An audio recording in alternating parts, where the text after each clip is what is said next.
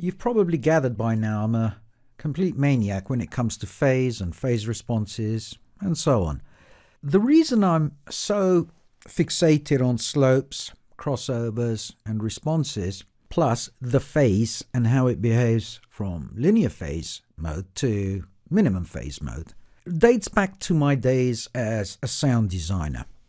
In the early days when I first started the transition from sound design into production, I looked to all my hardware. Everything was hardwired, so to speak, and circuit-based. I had very, very little in terms of digital products. How I used to distinguish the difference between one manufacturer or one topology to another was really by ear. I really wasn't that well versed in why something sounded good and something didn't. I had started to realize that really we were dealing with two types of topologies. One being linear phase and the other being minimum phase. So if you think of my old analog hardware outboards, most of it, if not all, was minimum phase. You're going to hear those phrases crop up everywhere. And if you're serious about your music and you're studying a course, you're going to need to know the difference between linear phase and minimum phase. Nowadays, with software-based dynamics, linear phase and minimum phase are absolutely critical. Whereas before we used to just ignore it and say, right, that Phoenix compressor sounds lovely, or the Fatso sounds awesome, without knowing why. We just loved that harmonic distortion that we got within the unit. It just sounded pleasing. First off, I'm using FabFilters Pro Q2. As you know by now, I like visually good products so I can teach. What I've done is I've used this wonderful utilities plugin called the VST Analyzer, and it's by Chris Budd, or Buddy. I don't know how his name is pronounced, to be honest. B-U-D-D-E. This is the 32-bit version. That's why I'm having to do it all standalone and using 32-bit versions of certain plugins. He's taking donations for now as he's developing a 64-bit version. Please, please go and donate. We need people like this and we need products like this. Okay, so what's this VST Analyzer? It allows me to test plugins based on a number of different criteria and test measurements. I am for now testing only the frequency response because all we care about is the frequency response of the EQ that I'm using now. I want to show you what happens between linear phase and minimum phase. And to really test how things are behaving, it would be nice if I could load up a ton of different EQs or compressors or whatever, and I will be doing that as we go along. So for now, let's stick to the basics of linear phase versus minimum phase. I'm going to try and keep this short. I know I've been dithering on for ages. Right, let me first try and match the flat line, or the zero axis as we call it. So you've got a visual representation here. I'm going to throw this into linear phase and zero latency every time I want to run this. Zero latency is full minimum phase. Forget natural phase for now. And linear phase is linear phase. If you're doing coursework and you want a basic definition, linear phase EQs, or linear phase, exhibits the same phase response whether you cut or boost. Minimum phase doesn't. I have flung this into frequency mode, so we're only testing the frequency response of whatever filter I load up here on the EQ. Let's start with linear phase. Linear phase states whether I boost or cut, the phase response will be the same. And because I'm now on linear phase mode, whether I boost or cut, you don't see anything happening here. Why? Because this is simply there to show us the phase variance or discrepancies between these topologies. In other words, when I boost or cut, you shouldn't get a response here. Now, if I throw this into zero latency, which is actually minimum phase mode, on minimum phase, the cutoff point stays at 400. But can you see how the slopes are moving when I boost and when I cut. The phase response has changed. After the cutoff, we have this and this. These are the response. And the response drops back to what we call flatline mode, or the 0 axis. If I now change this, the response has completely changed. In effect, it's taken a mirror value across the cutoff. If I drop that into linear phase, all of that should disappear.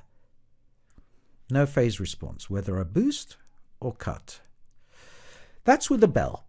Now, let me show you what happens with a bell in minimum phase mode when I change the slopes. You see what happened here, how the response has completely changed in minimum phase mode. And if I extend that even further, you can see how much narrowing we've got at specific frequencies. But here's the interesting thing. Our cutoff is still at 400 Hertz. That's quite a huge variance in the phase response. And if I extend the Q factor,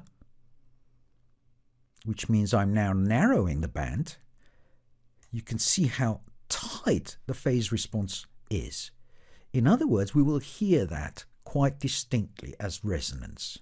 If I extend that and move that, you'll see that our cutoff again hasn't changed. Let's now select a different filter type. So let's have a shelf. If you look at the cutoff point here, which is exactly the same here, let me bring that on to 400. Don't ask me to be bang on, I really can't be bothered. Look at my cutoff here. But look at what the shelf has done, and look at the response either side of the cutoff. Whereas here, we have the shelf effect, and it flatlines to 0. Here, we have it as a peak and a drop past the cutoff point. That's our phase response. And if I cut, I get an identical display here. Let me bring that a little bit gentler, and let me put the Q to center value.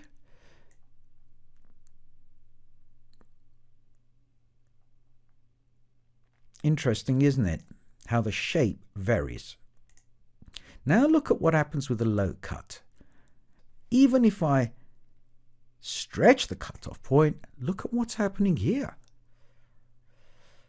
Although my frequency is, let's say 300, look at my response here and my response here. And bear in mind, at 0, which is where my cutoff point is meant to be, and the slope extends past and before 0 to create this shape, i.e. we've now got a high pass or a low cut, look at the phase response. And if I want to extend the Q factor, I can't. I've picked the 6 dB slope.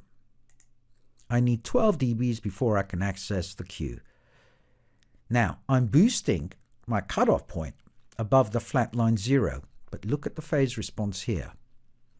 Because it's a low cut, and if I do, say, a band pass, look at the response here. It's completely and utterly different. What happens if I go into linear phase? It's gone. Because irrespective of whether I pick a vicious slope or not on the band pass,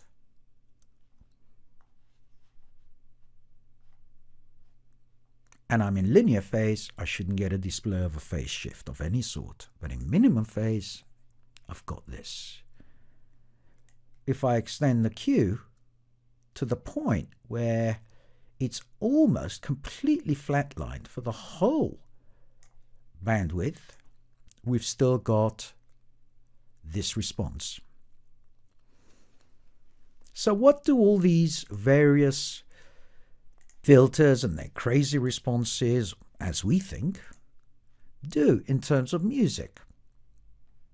If I want to create a colored mix, something that's got a specific texture, I tend to go for minimum phase. If I want to make surgical corrections to my mix, it doesn't matter whether I'm editing vocals or whether I want something that's going to have absolutely no smearing whatsoever, smearing being the variance between the phase responses of, say, two bands and how they relate to each other, then I'll use linear phase.